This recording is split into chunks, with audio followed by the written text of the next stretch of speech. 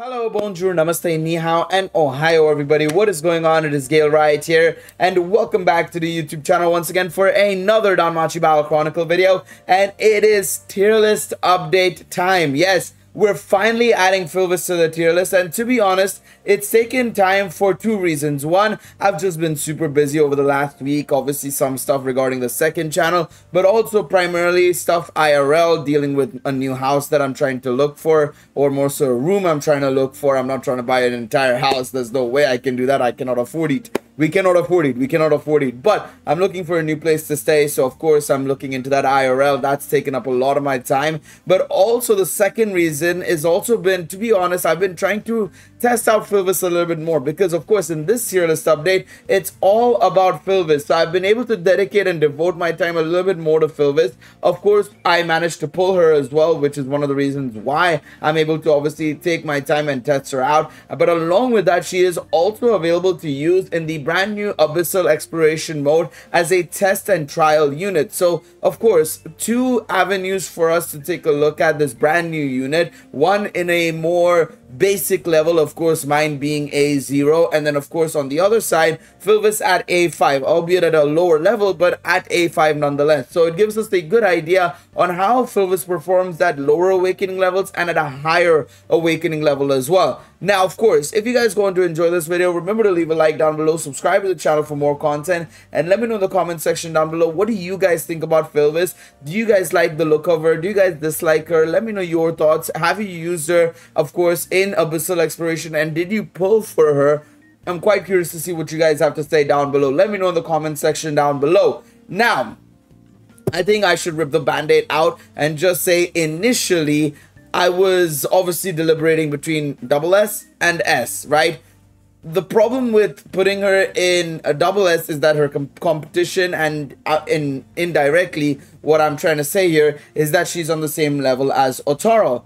On the other hand, if I put her in S, do I really think that she's that much worse than Otaro, even though it's just a tier difference? Is it that much of a difference?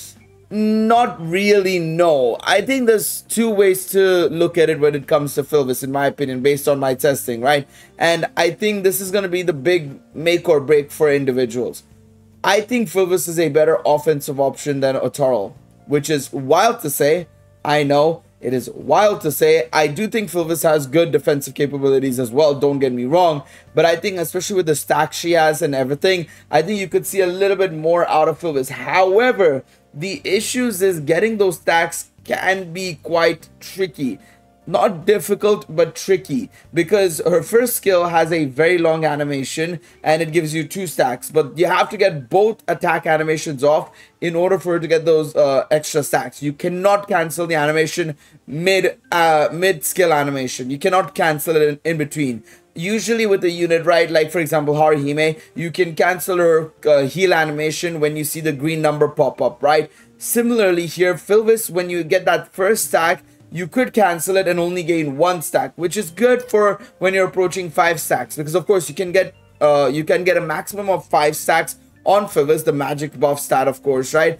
But the thing is, she only can get 2 on her first skill, which means you'd need to get 2, 2, and 1. So in that sense, that final string, you can probably cancel the animation. But again, sitting through that first 2 animations can be long, and I'm talking about Filvis at A0 here, by the way, not A1, not A2, not anything higher than that. I'm talking about her at A0.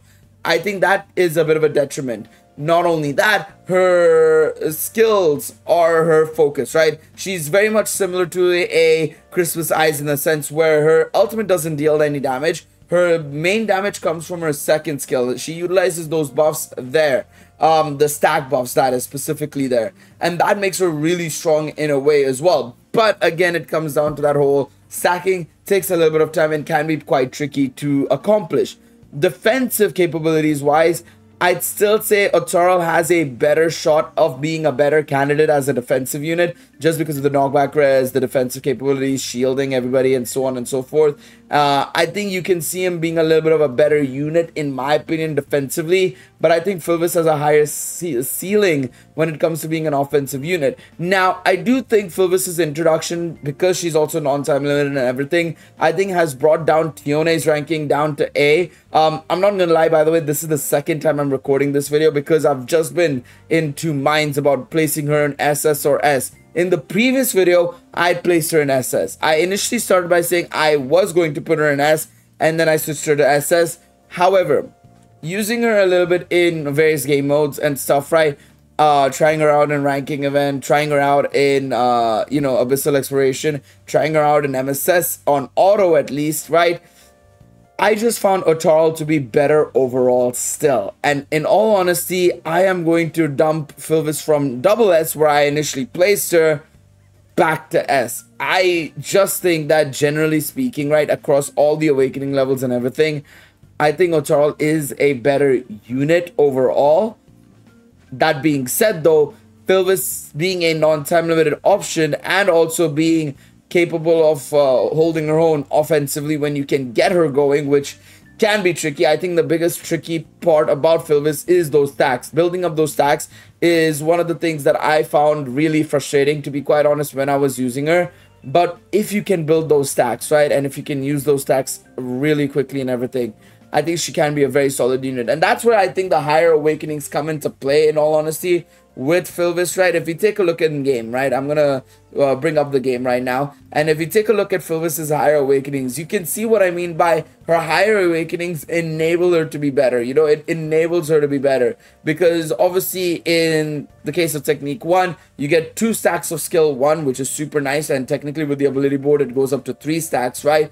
Then on the special move, you also get 100% technique cooldown regeneration as well, which will help out tremendously. You get that at A1 actually. So even if you get Filvis to, in all honesty, A2, which I think is the most critical point, because A1 increases the special move to get that technique reduction cooldown and everything, and then Awakening 2 enhances technique 1 to get that second stack and everything. I think you'll see her be a completely different and much better unit overall. But I could say the same thing about every unit in this game, you know, in that sense, like the awakenings definitely do improve these units massively, and I think that makes a difference. Now, what I will do as well, because I've looked at this tier list once again, and I think there's one thing I need to do. Wealth also goes down to A. The thing with Wealth is that he is, 1, a time limited unit, and 2, very much only a shielder. Like, that's all his MO is. He's just a shielder. Whereas Filvis, I think, has a dynamic to her to make her a lot better. And I think that's why I would say putting her in S at least, if not double S, at least in S, is good, in all honesty, and I really genuinely do believe that. So for me, I think I'm gonna stick with my point of Filvis being an S. I'm not gonna change that. Of course, we'll see how, you know, things get changed over the next couple of months with the anniversary coming around. I think we'll see a big revamp of this tier list, to be quite honest. I think there's gonna have to be some units coming down, like Christmas Eyes and stuff, potentially some other units going up, like your Hostess of Fertility units.